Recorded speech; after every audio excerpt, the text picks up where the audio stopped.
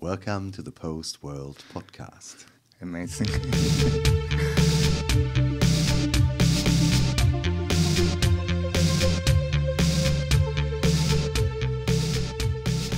Welcome to the Post World podcast from Karl-Marx Studios, Bunker Studios, somewhere hidden in Berlin. I'm Pablo Eneri, your host, and today's guest is Mr. Fritz Dyckerhoff, also known as Fritz Windish, who is a cultural manager and also known for being art director of one of the most vanguardist music festivals, Garbicz. Fritz, thank you very much for being here. Thank you for inviting me. How was it like you started with business management and you ended up in cultural events or artistic events?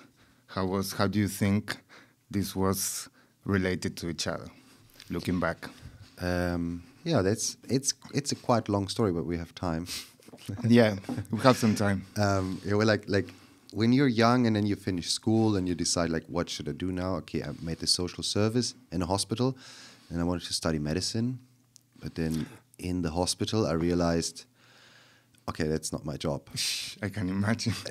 I would like to be a doctor, but the hospital atmosphere and being in the operation wards and the whole, I don't know, the attitude between the doctors, it has kind of a military hierarchy, which is also necessary when you're operating on an open heart. It has to be strict, no? Very strict rules and protocols, and I was just like, okay, that's not my world.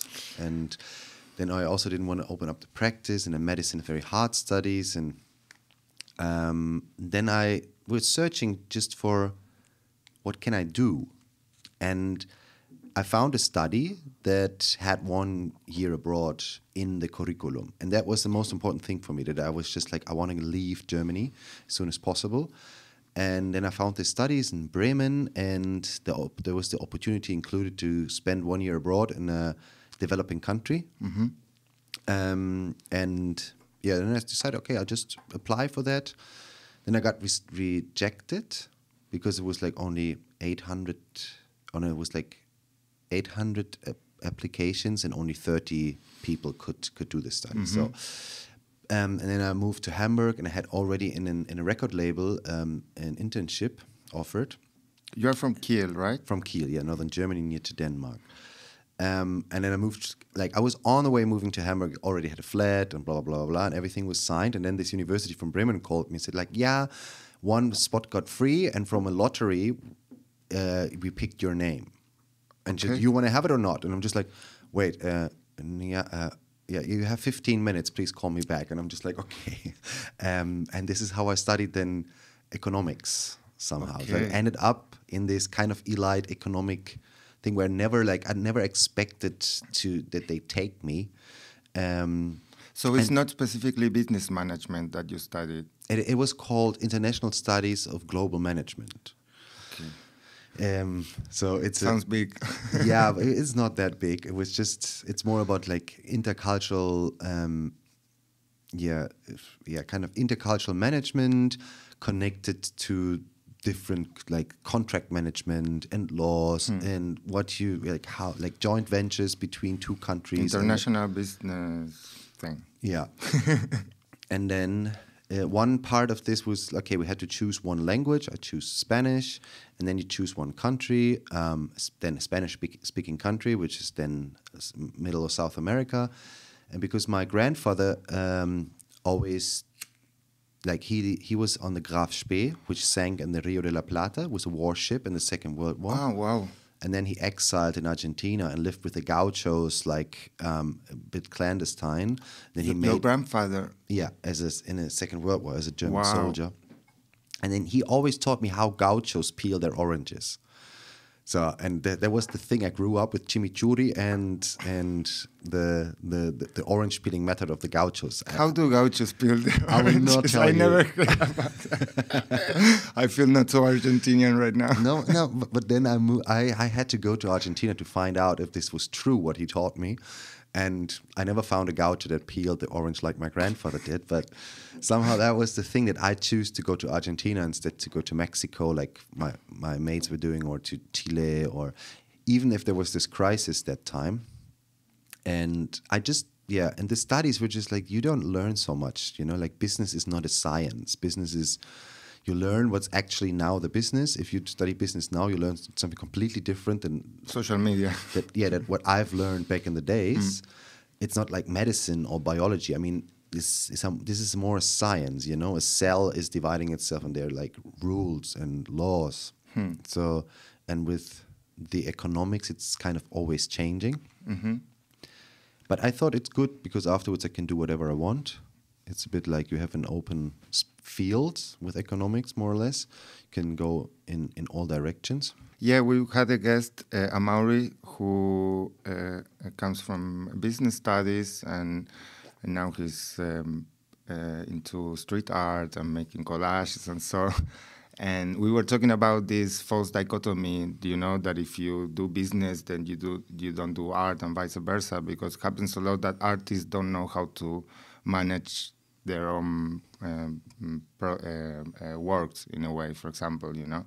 And when you know a business, maybe you succeed much more at that, even if it's your work as an artist. Do you agree with that? Yeah, I would like to come to this point later. Yeah. Yeah, because it fits in the story now. Perfect. Because then, I studied this. I went to Buenos Aires, lived there, got connected with the music. In Buenos Aires? In Buenos Aires, yeah. Because I was just like, I was already heading my band, my reggae band, and was playing like on reggae parties. And I went with all my dub plates and my reggae 7-inch to Argentina and see what's going on there. But there was no reggae party at all. So, and then I got into raves there, literally, and got connected with German music, with German minimal music from Cologne, Compact, and all this. So in Argentina, you got connected with Compact. Yeah, because then I met Dilo, Elephant Pixel Dilo, and from URSL Records, and he taught me all this. Like he showed me these songs, you know. Like it started with Luciano, and then but all this Compact stuff and Michael Mayer, and I don't know. And then I got into Ricardo Villalobos, and I realized this is all German music or German produced or from a German publisher. And I always connected, like in Germany, rave only with Marusha and Love Parade, Sven Feth stuff that I was not liking so much at that time. But then I started producing this kind of music because it was possible. And then the first time with the computer and being there in Argentina, there was the parties. And then I came back to Germany, filled with this party energy from Buenos Aires and with the knowledge of that I can produce this music. And I was like super excited about like just having my little computer with a sound card, and I have a studio at home. It was the first. I don't need to. It was this time, no? It was this time of where it really started, when Ableton Live 1 was on, and you were just like, wow. When playing with a laptop was not still lame. Yeah.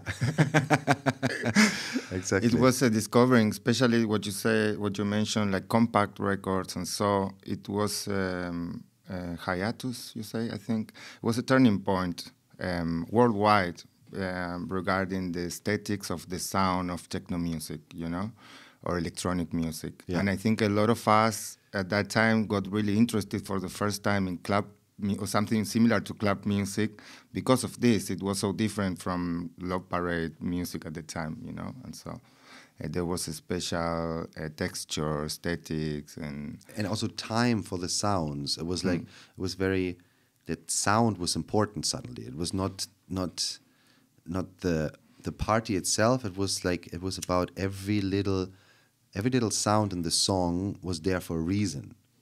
And if it's not perfect, you just take it out, and then you just have these 8 perfect sounds that play together in this minimal track. And this was so fascinating for me.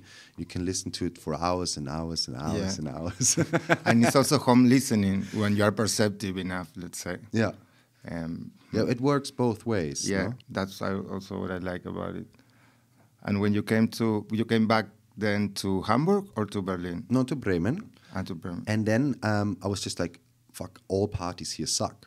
Like, we don't have good parties here in the town. And then I brought my experience, and at the same time, my partner that I'm doing music with, was also, there was one warehouse rave in Hamburg he went to, and he said, wow, that's amazing, let's do this. And we have to start something in Bremen. And this is how we started our label, our party label. And then we invited the guys from Argentina that I met, like Dilo and Barem and Alejandro Mosso. Ale was here in the podcast. Yeah, I saw. And Gurtz. See, legend. No, and it was really good, and having them over, and like this, it got like a connection, and the parties got bigger. We started playing on our own parties because we couldn't find a good warm-up DJ. Somehow, it was not like we wanted that somebody's playing this minimal stuff to open up a party more deep. Yeah, and so we decided, okay, we just do it. We're just doing our own openings, and like this we got into DJing, and then people booked us to Berlin, and this is where we played. Our debut in Berlin was Golden Gate, like I think one of the most Berlin clubs that still exist. Yeah, I had kind of a semi-residency there at the Golden Times parties. Was on Tuesdays and Saturdays. Yeah, and actually they still stay focused for a lot of years into this sound, even after it was not popular anymore. At some parties on Golden Gate. Yeah. Yeah, but the sound is coming back now, and I think it's changing again, hopefully. Yeah, I'm getting back into dub music right now. Yeah, but then I moved. Nice. Then we started these parties. They got super successful, but we did all illegally, without, It's like, I mean, it's now over. I don't have the Bremen ones or the Berlin ones? No, the Bremen ones. The Bremen ones. Yeah. But we invited more and more DJs from Berlin to Bremen, and then we got this exchange, and we got invited to Berlin. Then I moved to Hamburg, and I worked for the Ministry of Culture there. Okay. And then I started cultural management because I started suddenly parties, and I knew a lot of business, but know about like all these cultural stuff that you need to know, like and how to organize an event, and I mean, you do it kind of a gut feeling, but all the necessities that you need to run an event properly and make a business out of it. Sure. This is what I kind of studied then in Hamburg, and then I worked for the Ministry of Culture, and there I educated artists how to run an economic, an economic company somehow. That's amazing. That's really something that is very much needed in the art writing world. An invoice, like presenting yourself and all this, which doesn't mean that I'm good at it, but but it's necessary, you know. And there's this, as I was saying, like this belief, or it was at least at my times, this belief that if you're an artist, you don't have to know about those stuff, And in the end, that's not true. You have to know about those stuff. Yeah, this is very sad. Like they leave university and they literally don't know how to write an invoice. It's just like, and then it's just like, and then that you need to save the recipes from your art dealer store where you buy your colors, and then you have to put this to the tax office, and like all this like normal stuff that you need to know to survive as an independent artist in this world. they got never explained, and so true. We gave them kind of workshops where you taught them like what is this about, like how is an economic life, like in these times as a self-employed artist, how can this work? And this was subsidized by the state, or And it's still the company, like this is a sub-company from the Ministry of Culture. It's a state-run little company which are like doing workshops and coaching for artists. They're also subrenting empty buildings. So I also got the Südpol Club in Hamburg. I got the infrastructure for them in the real estate so that they could open this club. So this was kind of a thing, or like city development projects in an old harbor from Hamburg. This is what I really like, and this is what then cultural management is: combining the ideas of a, let's say, of a city or of a group or of an interest group, and then finding where to put them in this in real life. What do they the funding? What do they need? Is it possible with the neighbors? If they're like all this. Yeah, it's a key aspect of making something happen. Let's say. Yeah, and in this state support, let's say, was because in Hamburg you had a particularly progressive government, or is do you think it's related to the government or the party that was at the time, or you feel like this is normal in all Germany? I think this has something to do with in Germany we like the creative industries are, I think, the second or third biggest let's say branch or industry in whole Germany. But if you collect them together, if you say architecture, music, movies, games, this all together are the creative industries, like the chemical industries or the automotive industries or whatever. So it makes sense industry-wise, let's say, to... Yeah, because Germany has nothing. We don't have any resources. We don't have, like, our only resource is the brain, basically, you know, and this is the future, kind of. And then the cities understood, okay, we have to give, if you want to have a fertile soil for artists and creativity, you need to support this. And the club is important for artists to exchange and to have a stage and to meet and greet and start new projects. This is the hub. For sure. It's part of the glue that sticks together all the creative scene, cultural scene in society, to keep these encounter points available, you know? Yeah, now they turned, I think through the pandemic, I don't know where the people made their projects, but it happened. But I was invited to so many Zoom calls where I should participate to plan something new. And I was just like, always like, no, that's too boring. I can't. It's difficult, no, to make the switch to a Zoom meeting. Yeah, totally. Especially with shows and everything. I still don't completely enjoy it.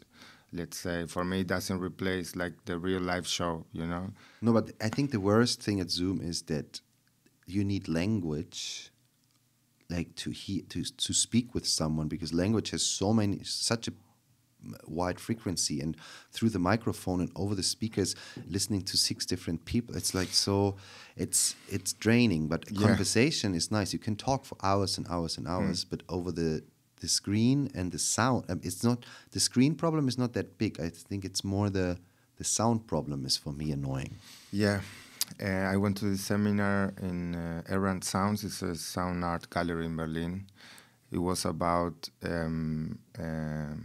something like the politics of acoustics, something like that. And it has to do with everything that happens with acoustics, or when you're in a room or you're having a dialogue, or which is loud. If something happens, if something is covering your sound, you cannot understand. There's a lot of kind of micro political situations that happen.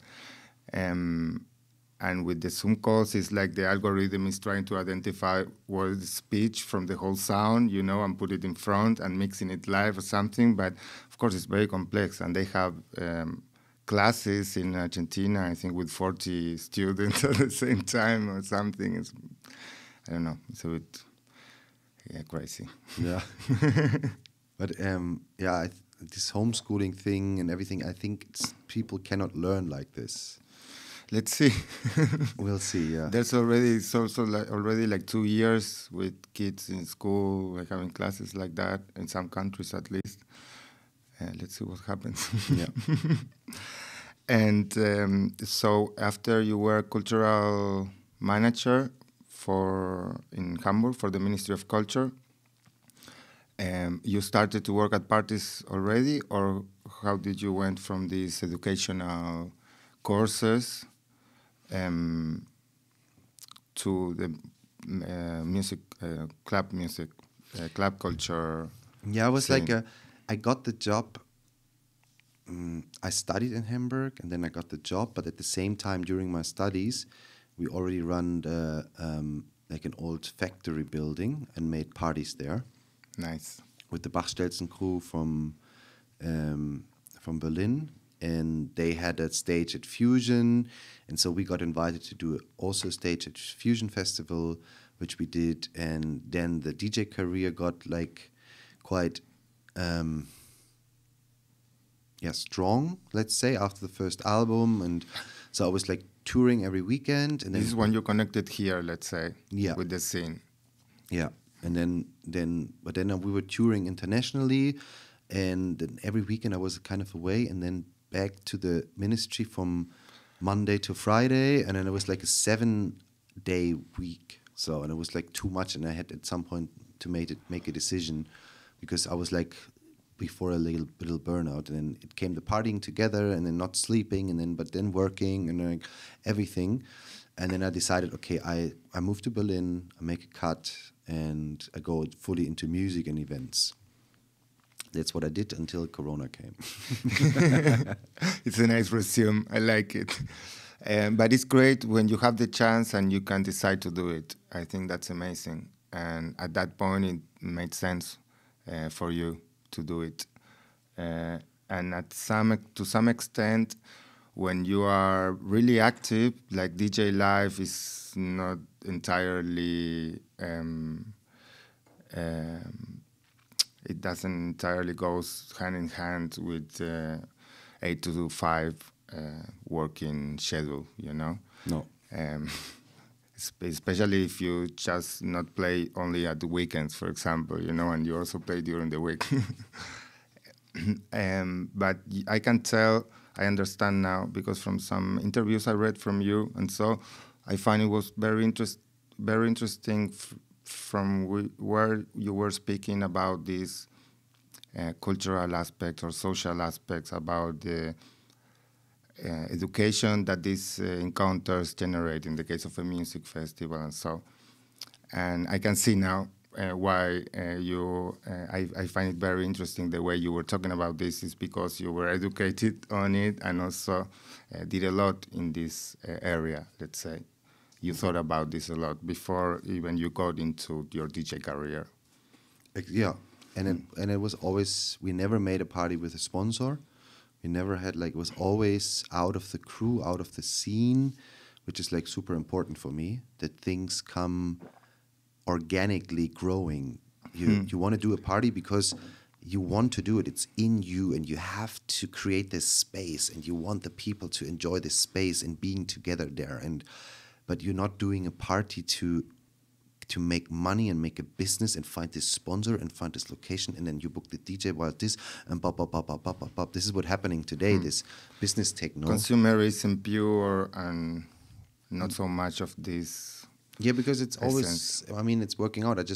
I hoped, but I don't know if this is true, that Corona made it for people unattractive and too insecure to go into this business, and then hoping that just the people that really want to do it stay. But I think in the end, unfortunately, the big ones that could afford, or that got also all these fundings from the state and blah, blah, blah, blah, and they were well organized, they can now go on. But the small ones that did it for the heart, they had to move into other jobs, because this was what, like, they got sustained by these parties. Even here in a country where there are funds to support independent artists or so, there was social help for that, but still, even here, a lot of people, promoters and so, they had to change industry, let's say, and they still haven't come back in a way. No, the problem, I think, was, it's a bit sad, because the whole backbone of the industry, like the good agents and promoters and PR assistants and so on, and tour managers or whatever, they all left. And suddenly you have to find, especially all the clubs, they have to find new bar stuff. And because these were all people that were like in the gray zone, were left behind. Then theaters got fundings and got funding for their program, but there was no program. But they also did not say to the artist, for example, or to the agents, please just write an invoice so we can give you the state money. So now we have the situation in Germany, for example, that the theaters, they have their accounts are full with money because they got all the money, but they couldn't spend anything because they were not allowed to have a program. But they also didn't give out the money to their to their self-employed people. Only the fixed staff got paid, but all the self-employed artists and agents and that were there, they couldn't invoice anything. Yeah, because It was kind of wrong. Like, they could apply for other fundings, but it was like, it's okay. They gave you 5,000 money here, 5,000 euros here, 2,000 euros there, and it was okay to once survive. in 2 years, so of course it's not enough. Yeah, also. but somehow it was wrongly distributed. Somehow this help, and these agents with their agencies, they were in the middle of everything, and yeah. Especially because in this aspect, it's in the same bag with gastronomy, for example. The consume of culture and food was the two things that, like entertainment and food, was two things that were directly cut off, because meeting with people or eating with people or eating on the streets was not legal, because it was a general quarantine going on. And so, but someone from gastronomy who worked in gastronomy their life told me that everyone that worked in gastronomy, they have a saying like, people will always want to eat, will always want to go out to eat. So they will always have these jobs, Yeah. Working in bars or restaurants. Or this is close also with what happens with the workers in clubs. There was these things that it was always going to happen because people always want to party and want to meet and so on. But when this happened, it's a different story, because you realize it is possible for this to stop or to not exist, at least temporarily, as a source of income, at least.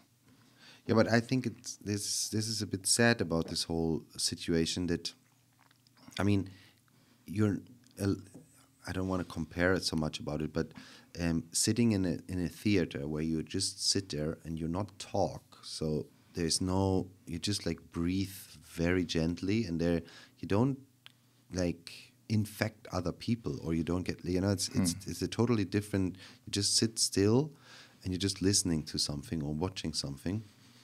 And I found it very hard that they got so cut off, that they cut off the culture directly, because it's just like, okay, fuck that, we don't need this. I mean, I couldn't speak, I couldn't give an opinion on the, let's say, specialist medical recommendation on this aspect, like it's a social pandemic, and so I understand. And I'm not one to say they should have done different or whatever. I'm just speaking from the point of view of the people that work their whole life in these branches, in these industries, and suddenly the world stops, and maybe they also don't have access to state funds or anything. So, and maybe the difference is because theaters, even though it's entertainment, is still considered officially more close to culture with capital letters. And what happens in clubs, for example, even though it is culture, is considered more part of, let's say, commercial entertainment and so. Yeah, but this is exactly where I come to criticize this, that what we are doing now is we're doing education with our clubs, with our parties, but people are not realizing what's happening there. What happened now, which was funny, I was talking with Jake about this. Suddenly then the people were complaining at where I live at Treptower Park, that there's so many parties in the park. And it's just like, yeah, this is why clubs are there. That you are not bothered by these people. This is what we do for the society. We to take people out of the yeah, parks. because they want to go wild and everything. And if they don't have the spaces, they do it outside or wherever, and then they annoy other people. So be happy that we exist and that we take care of the kids. And it's also good kids consume drugs, and it's better to consume drugs with professionals that know how to do it and in a safe space than to do drugs outside with their friends and buying shitty stuff from the dealer at the corner. So it's we're doing kind of a social educational service, and also to experience sexuality, all these things. It's so necessary for young people. So I don't understand why we are not getting funded. And Berghain is like one thing that got now officially with their taxes and everything as a high culture institution. So there is one step to it. But I think we should, if you're a festival, independent festival without, or a club without sponsors, without this, and you have set like some kind of rules and some kind of a program. The program has to be diverse and this and that, and no, I mean you cannot make every little club or discotheque or whatever in whole Germany a cultural institution. So this would be too much, you know. Yeah, it's complex. It's very complex. So I also understand the lawmakers that this is difficult. Yeah, how to draw the line and what. Because also morals kind of make the blind eye into this part of society, and life is in an urban space at least, which are those spaces where are entry points to culture, to society, to cultural and social exchange. But maybe the morals prevent this to be legislated properly, you know, more honestly in a way, as something that is part of life. It's not about if people don't want you to do drugs or listen to loud music, you know, or go crazy and do whatever. It's about what's already there, what's already part of our lives as a society, of our cities. So I guess this is what's complicated also about it. A lot of taboos on the official morals, you know. Yeah, but they also have to understand that, I don't know, that festivals, for example, if they're global and people come from all over the world and meeting each other, making friendships, making babies, I don't know, like falling in love, it's like festivals have a peacekeeping impact on global society. That's interesting. I like that because I felt that. And there's a lot of that from club culture or rave culture, or whatever you want to say, that is a lot of, very much entangled to socio-political history in the cities. In this city, for example, there's a lot of that. And what happens of special, the potential of what can happen in that regard, most of the times it's difficult to express in words because it's something very pre-linguistic that happens, you know, it's something kind of abstract, but very potent. Everyone that have experienced it knows what I mean in a way. Yeah, but it's also dangerous. The state is, since I think it comes from the church. There is this nice book from Barbara Ehrenreich, Dancing in the Streets. Okay. I can really recommend this. Yeah. It's how like party culture also evolved and why it was suppressed, and then it got then the carnival came up because one time a year was allowed to do it, and you know, like it's a complex topic. And yeah, what's interesting about it is like in medieval times, back in the days, kind of the strong knight or the count or whatever, he partied with his people. Because he was a strong man with a sword, and I don't know, and he could fight, like he was there and was mixing with the peasants and so on. But then the guns came up, and suddenly the powder, you mean? The gunpowder, and then the guns came up, and suddenly you were not safe anymore. And this is when the aristocrats, like when they got to the court, like to their courts and celebrating their own little parties at their castles and everything, because it was like just too dangerous to go in this way, because any time you could get shot, you know. Yeah. And this, she said in this book, that this is one reason why you had like these safe light spaces. parties and was their safe space. There were a lot of these rituals in the Middle Ages that historians with a social approach understood as something very much needed for keeping the order in a way, which were days, I cannot remember the name right now, days where all kind of carnivals, where all established order was subverted. And it was promoted that this day you could go to the church and shit on the whatever this is called, or to do like everything opposite, subverting the power of how the establishment, let's say. Yeah.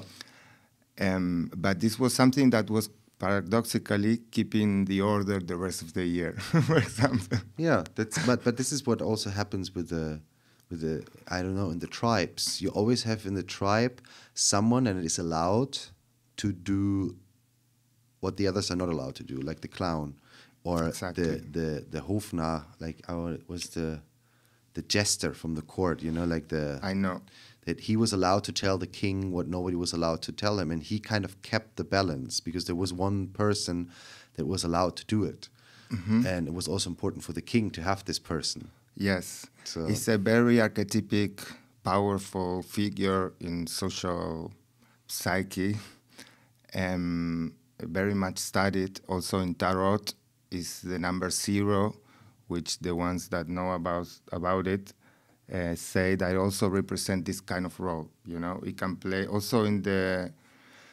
I don't know anything about traditional card games, but there's the one you play poker with, I think, has the Joker. Yeah. And in some games, at least I learned the Joker, you can use it in the name of any other card, for example, or exactly like that. And change in every color. Yeah.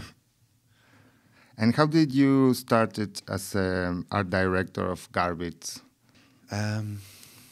Good question. Yeah, it was kind of interesting. They asked a friend of mine to do the production, and he asked me if I want to be his assistant. And then then his former girlfriend became pregnant, and he said, I cannot do the job because it's exactly when the birth date is. Right place, right time. And I'm just like, yeah. And then he was just, okay. Then the festival asked me, okay, do you want to take over? And I'm just like, yeah, but I don't do it alone. And then Johannes from the Holzmarkt and the owner of Kater Blau from the club said, okay, then we do it together.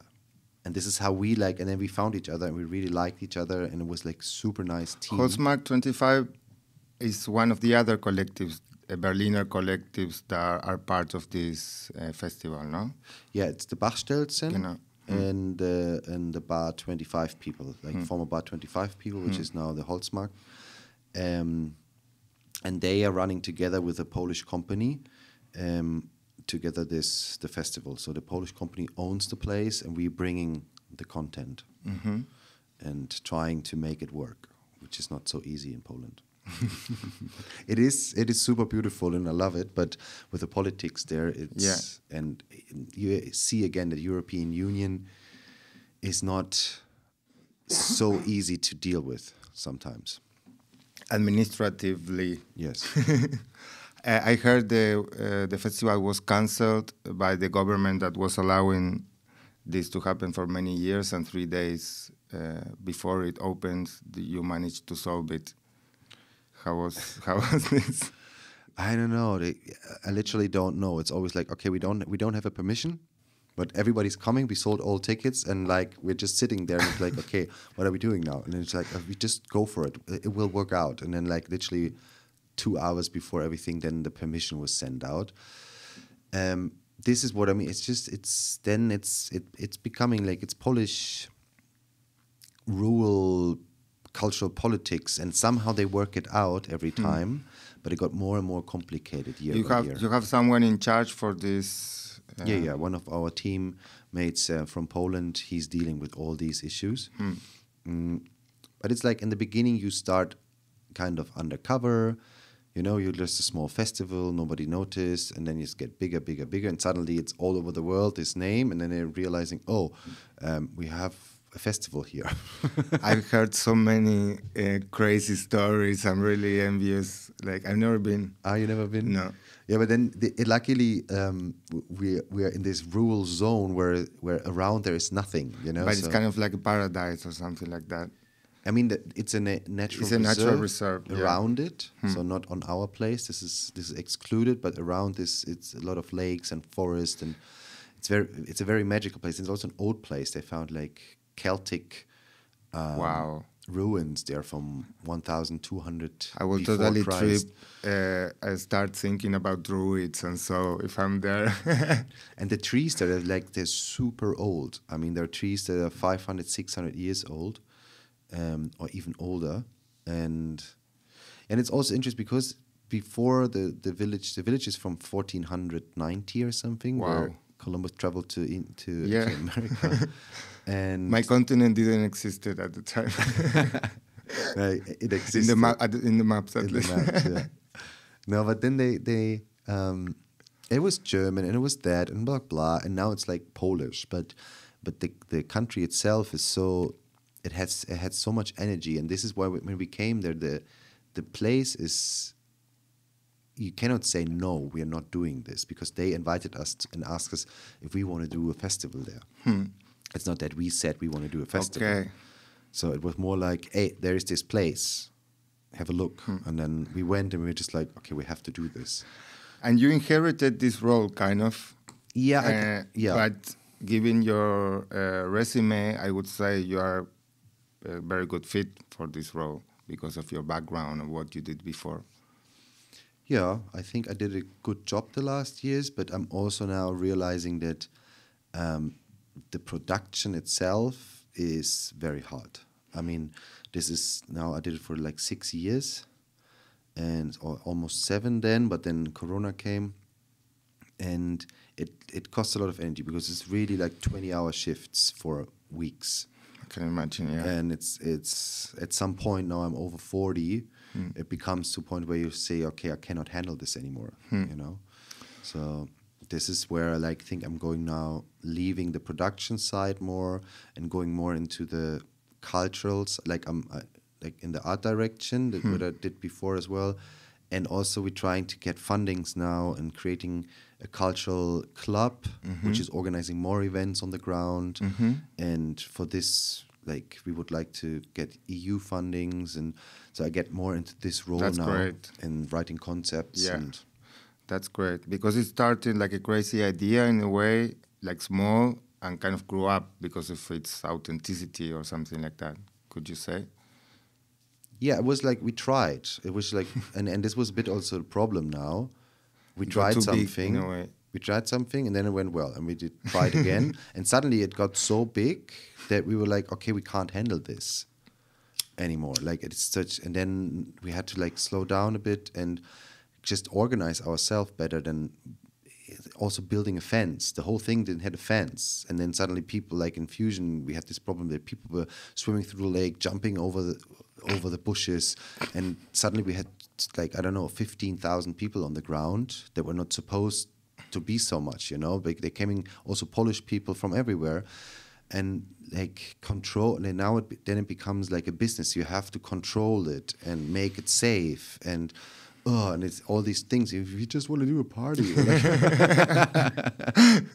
How naive. yeah, But cute also. But this is I think always the magic happens between chaos and order, on this thin line. Of course. You know, when it's too much chaos, then it's not good for the people, and if it's too much order, then you also, I can say that when you go to Holland, for example, to the Netherlands, the parties are so well organized. I mean, perfectly. Too much, but at some point, then sometimes the magic is missing. It's just like these big raves, they're functioning, they're super good, but somehow there is no space for the magic anymore.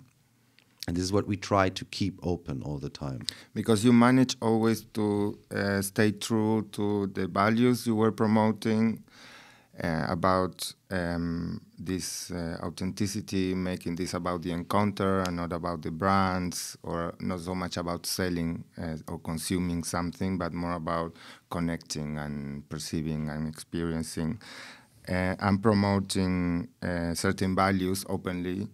That had to do with integration, peace, and so. I don't know, but I guess damage reduction, education, something into these lines, which it's a very well-intended action in a way. And as we were saying before, it's something very much needed in society. But of course, when gets big, you have this paradox of control. You have to organize it and control it so it doesn't get out of control. Yeah, I think the best example is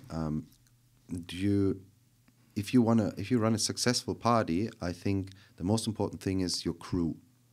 So you need a big crew that kind of holds the space. You know, you can organize an event to make money, then you just need a minimum amount of people at every position, and then you just let the guests come in and make the party, but then it's out of your hands. Then then you're just like providing the music, the lights, the food, the drinks, and that's it.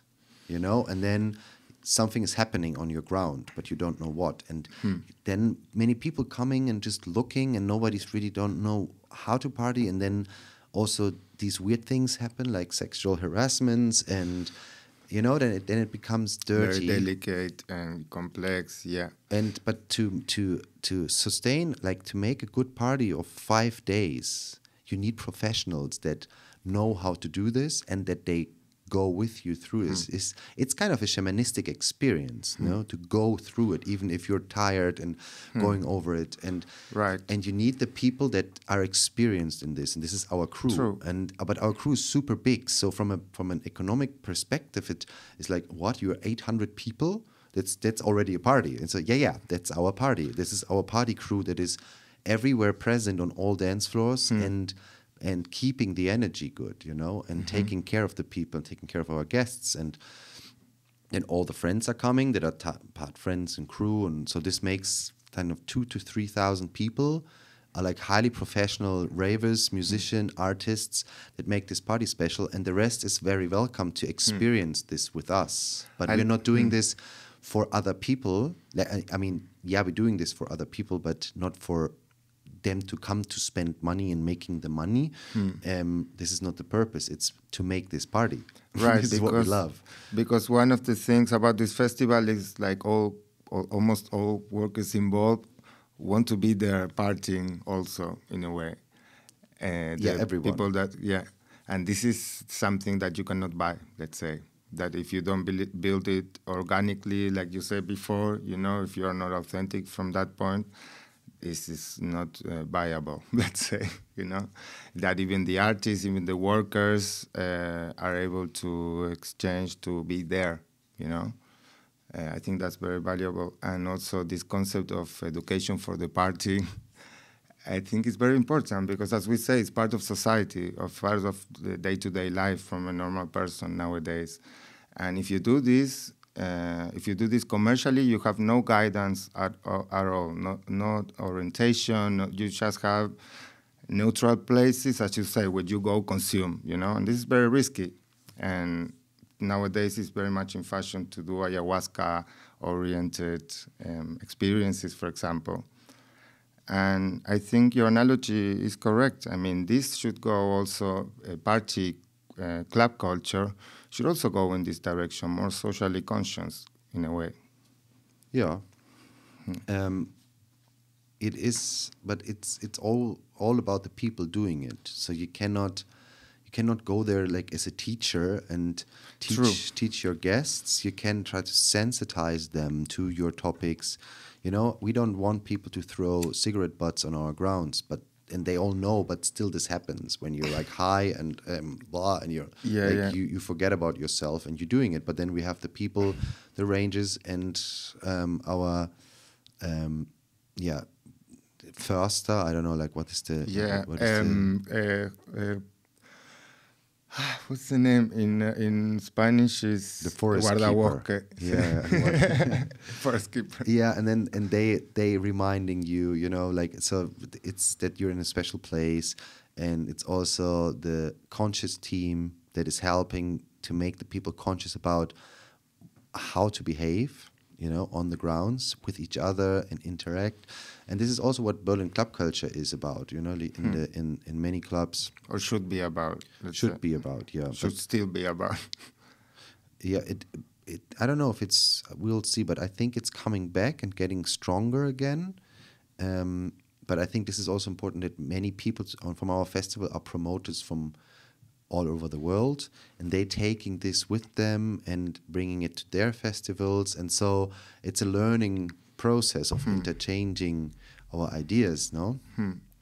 And our values. And I think this is something that's very important globally. I think it's also nice to have a, I don't know, Compass Charlotte de Witte rave in Belgium. I think it's also good. It's also Tomorrowland is also fine. You know, people having fun, and then it's all serving our purpose. I mean, they do it their way. I don't agree with their commerciality. How about? But in the core, it's fine. The more of this we have in society, the better the global society can evolve.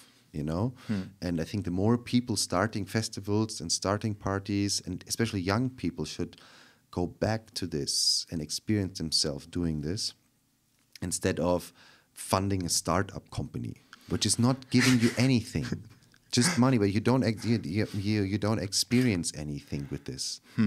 You know, to understand first how to connect and get along with your fellow humans living around you. It's about experience, losing yourself out of time and space, and I don't know. And then also like age is not a problem. Old people with young people, rich with poor. Right. Like I don't know. You know, everyone is there, and I think people spend too much time in the construction of urbanities, but urbanity is not it's a space where things function, but you should not get lost in urbanity because it's not healthy.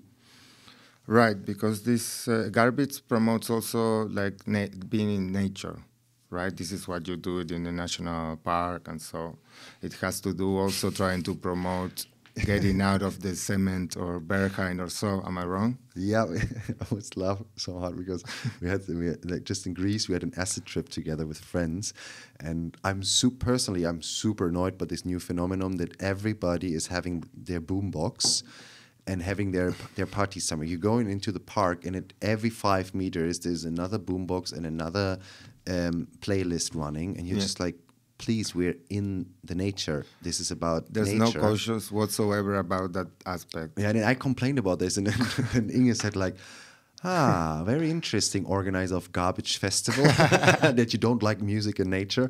And just like, no. It was a good comeback. I didn't mean that. Like, I mean, if it's kind of curated, and then especially, and you know, we are making so much effort. I mean, this is the longest process, the curation of this festival. Who's playing? Like, how are the playing times? When is what's happening?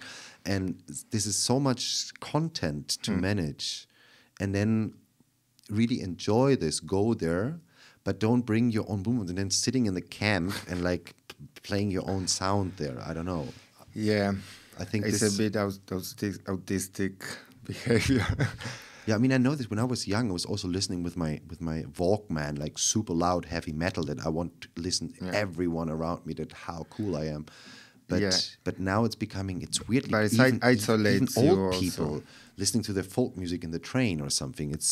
I have a theory. I think it's like this need for the product. This new product was there, you know, like portable wireless boomboxes. Bluetooth boomboxes, and people felt forced to use them, even though it was not entirely comfortable to go out in the street with something sounding loud for everyone, you know.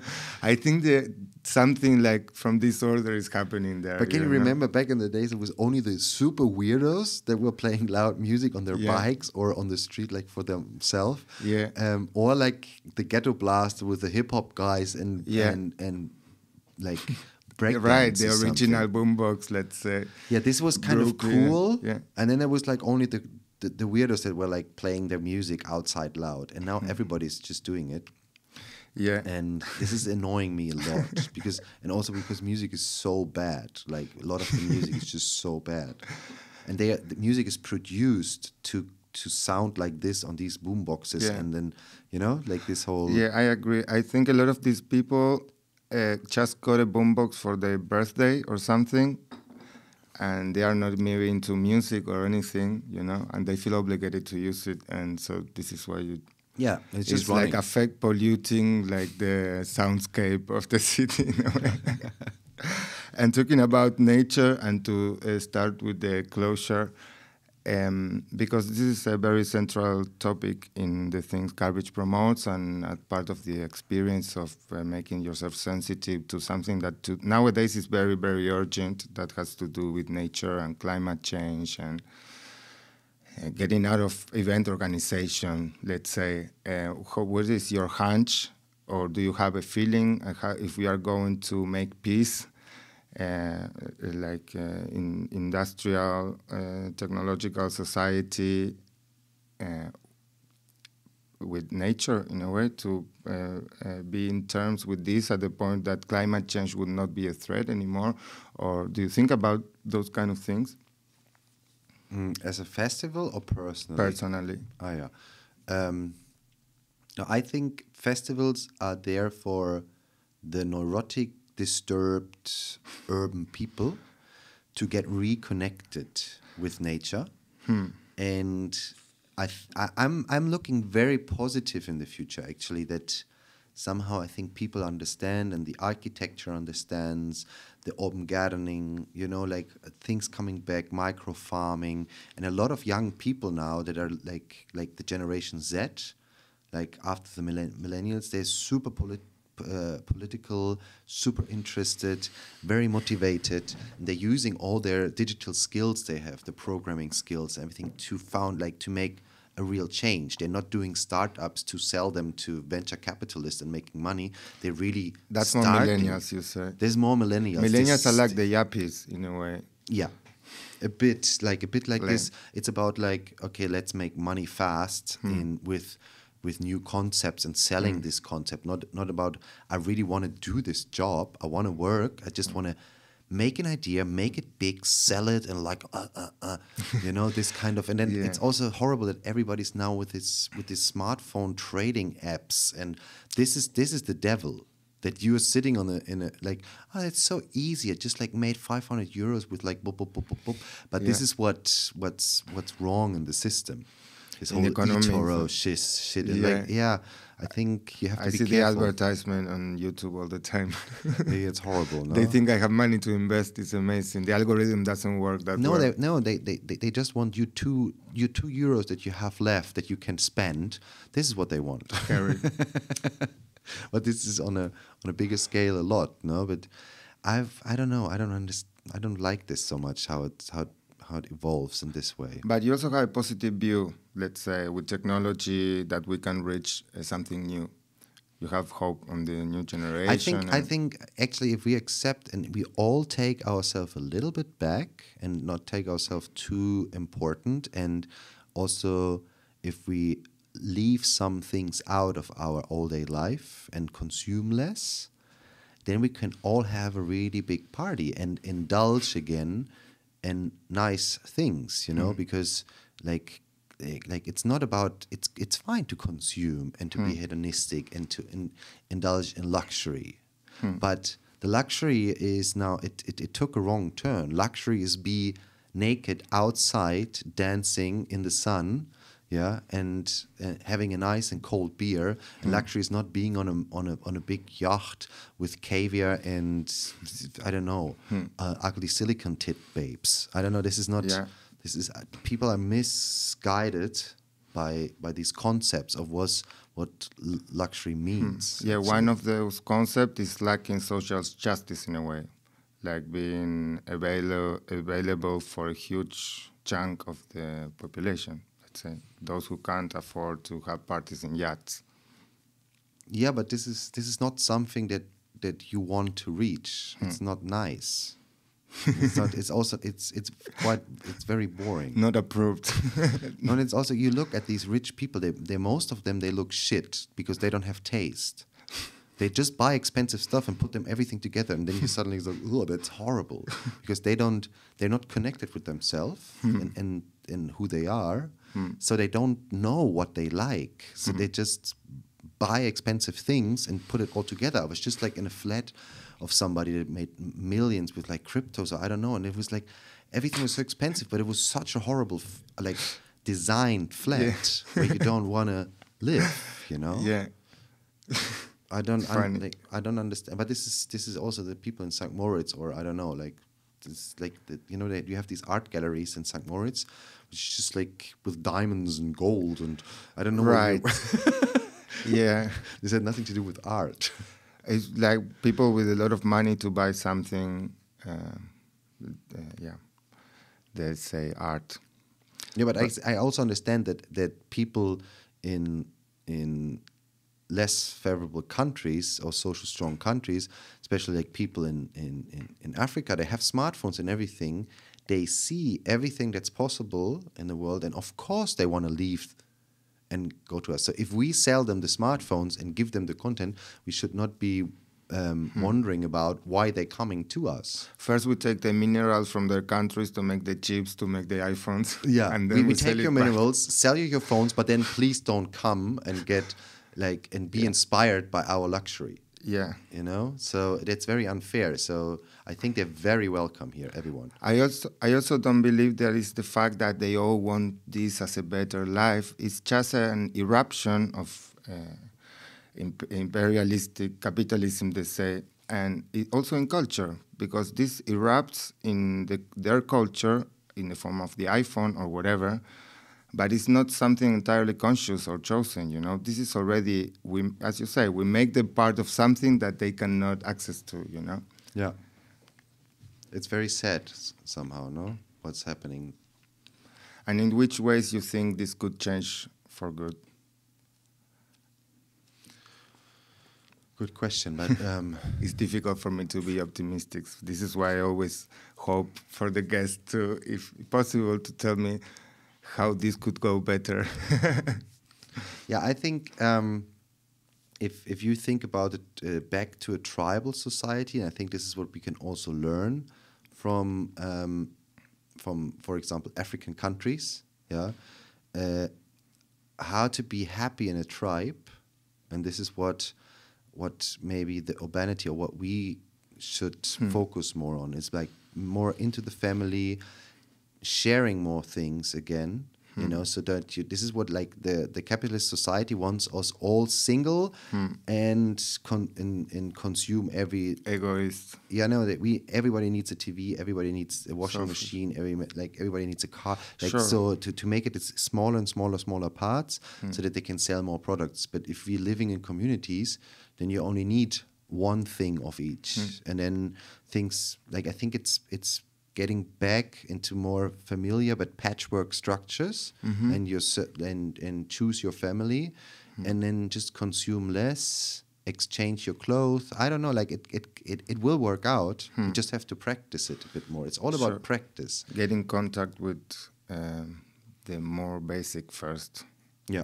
They say if there would be an electromagnetic pulse or a cataclysm event or some sort, the most likely people who would survive and develop after this would be these tribes, for example, because they know already how to live like that, and this portion of society that we're living and dreaming in this kind of fantasy technocratic world that suddenly stops to exist, when you don't have electricity, for example, or when you don't have running gas or water or these boxes that you mentioned that we are enclosed in, they are also preventing us from realizing, that sometimes a lot of things in community with solidarity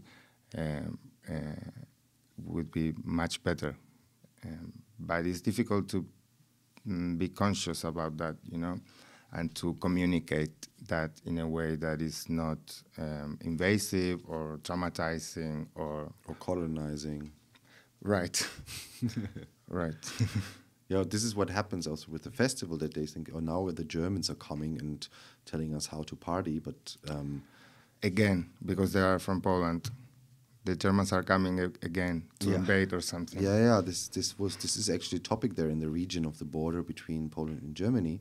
Of course. That we are coming now because, we are the Speerspitze, I don't know, like that.